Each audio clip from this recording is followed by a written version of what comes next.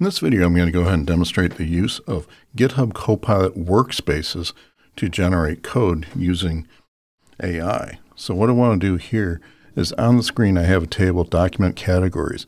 I want to add that into my project.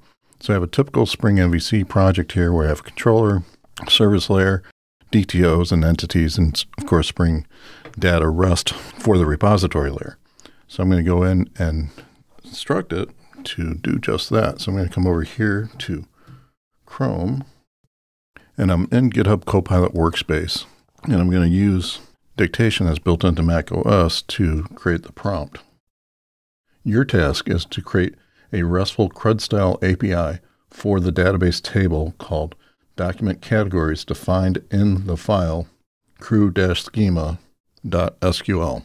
Add a flyway migration script for the document category table. Create a new document category JPA entity in the package data intake domain. Create a new DTO for the entity in the model package for document category. Use Project Lombok annotations and use Project Lombok builder annotations. The entity and DTO objects should have validation annotations matching the constraints of the database. Use the Jakarta package.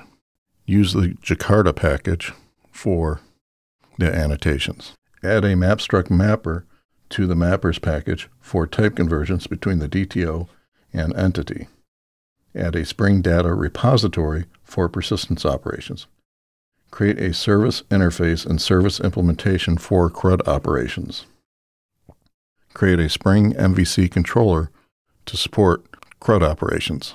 Add in unit tests using Spring MVC Mock and Mockito. The controller is secured with Spring Security, so you will need to add in logic to the test for users. Add test to the MockMVC controller test to support testing of the validations. So it's got some typos in there. I'm curious to see how it works with the typos. So I'm going to go ahead and click on Brainstorm. What it's going to do is review the prompt statement, analyze the repo, and come up with a plan. So you can see there's the plan. It's come up with a proposed solution. I'm going to say generate plan. So now it's going to take a look at the analysis that it did and come up with a plan of what it needs to do. And I'm just reviewing what it's planning on. And you can also add in items here.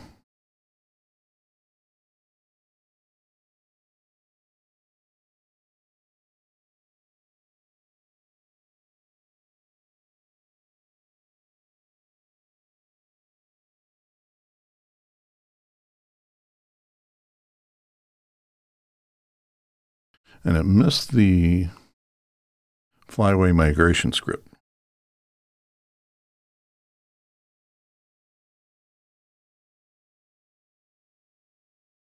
So I'm giving an instruction here to go ahead and add in that. We'll see that it does a revision.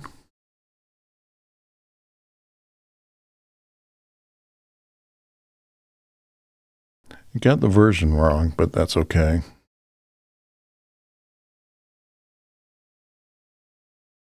And it wants to do it in that schema script. I'll say delete that. And I'm going to go ahead and tell it to implement that.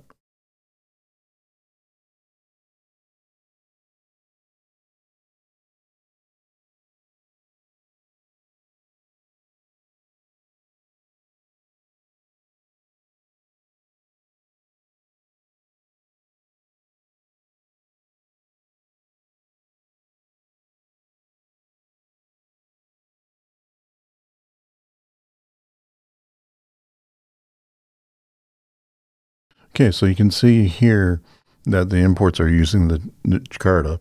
Remember, previously that was Java X, so that did migrate to a new package. And then also we can see that we have the Lombok builder annotation, data annotation, the not null constraints, so that's good. Same on the DTO, we have the builder, not null constraints, that's good. Looks like it set up the document mapper properly, so that looks pretty good there. I think these annotations are probably not needed.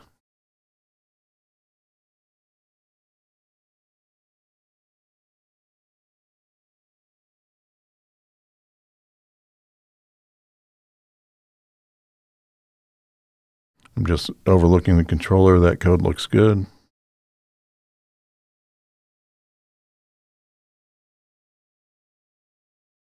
See, the test is annotated with mock user. That's good. Now go ahead and validate that. And it did get the version wrong, so that's fine. I can correct that. And now I just click on create pull request. And at this point, it's going to commit those files to a new branch. And now let's come back over to IntelliJ. Need to fetch that new branch. I did do this once before as a test.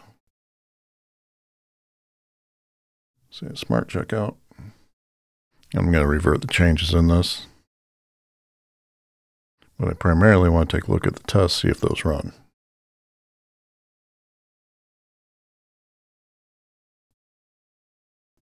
And that package must have changed somewhere along the way, so let me pause this, see if I can fix it. So I got that import corrected, and let's go ahead and try to run this again. You can see that I have passing tests there. So even though I did have to make a few tweaks to the code as far as the tests go, you can see most of the code actually looks pretty good the way it generated it. This would have probably taken me to hand code, probably would take me an hour or two to code all this up. It is a fairly common pattern that I'm implementing, but overall it did pretty good, and it's definitely a time saver. It's going to be interesting to see how this tool evolves. I believe GitHub Copilot Workspace is about to be released to public. It's in a technical preview. I was lucky enough to get an invitation to it, but that should be going public pretty soon. And what I found interesting is even though the dictation picked up some misspellings, the AI was able to interpret those properly, like the Spring MVC controller. It was still able to pick that up. It was able to figure out that I want to use Mockito over Mockito. Overall, it's probably one of the better AI code assistants that I've seen. I like the integration with GitHub. You work right inside of GitHub, create it, and then you can create a pull request and review the changes, merge them into your code. So it's definitely a productivity enhancer.